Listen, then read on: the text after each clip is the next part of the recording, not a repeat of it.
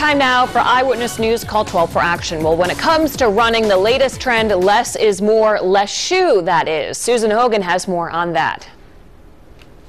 When you think of running, you think of putting on your sneakers, right? Well, the new trend is barefoot running, and it's catching on.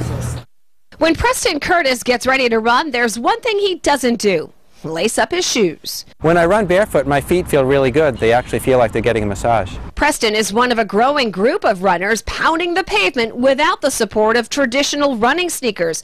Jeff Degnet with Runner's World magazine says the sport has a loud and passionate following. The idea behind it is it's the way we were sort of born to run. It's a natural way of running. Some runners choose to go completely barefoot, while others slip on those so-called minimalist shoes. The truly minimalist or barefoot-like shoes are nothing more than a layer for abrasion resistance and something to hold it onto your foot. The American Academy of Orthopedic Surgeons says ditching the extra cushioning causes most runners to switch up their step. Typically, the barefoot runner lands with the front of the foot or the middle of the foot hitting the ground first, whereas the runner with shoes on will strike the ground with their heel first. Many runners, including Preston, believes barefoot running actually helps prevent injury, even though they're exposed to problems other runners don't face. In fact, she treats 1 to 5 barefoot runners a week.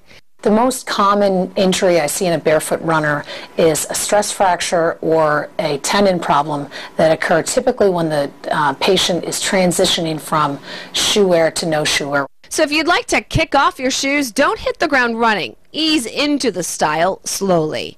The transition to running barefoot or to running in minimal shoes can take weeks or months or even a year. Preston started with a walk around the neighborhood and hasn't looked back.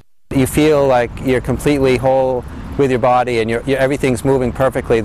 Now, there are a lot of barefoot clinics out there right now to teach you how to actually run properly with your bare feet. But before you actually sign up, make sure they're certified. And if you have a consumer problem you need help solving, contact our Call 12 for Action Center Monday through Thursday from 11 until 1. Hotline 228-1850. I'm problem solver Susan Hogan, Eyewitness News.